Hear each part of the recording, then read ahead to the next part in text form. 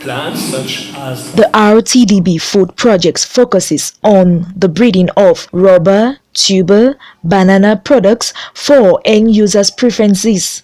The 5 years project that was launched in November 2017 created efforts to pinpoint the quality traits that determines the adoption of new roots, tubers, and banana varieties developed by breeders. Thus, our TDB food project brings together specialists and food scientists from countries like France, Belgium, Nigeria, Ivory Coast, Benin, Uganda, Cameroon, amongst others, to improve on the quality in the growth and transformation of the products for the need of the population and to get added value of the products. Here we have all the international community dedicated in special researches, that is for tubers, roots and bananas.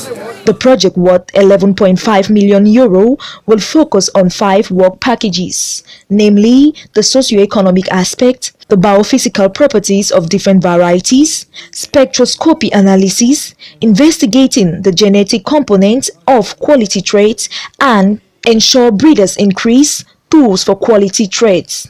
All these will be achieved with the aid of scientific organizations like CIRAD, IRAD, and other international partners. CIRAD, who is the coordinator, but also ITN and CIAT in Colombia, who have a big cassava program. Biodiversity, who is working on banana. SIP, who is working on potato and sweet potato.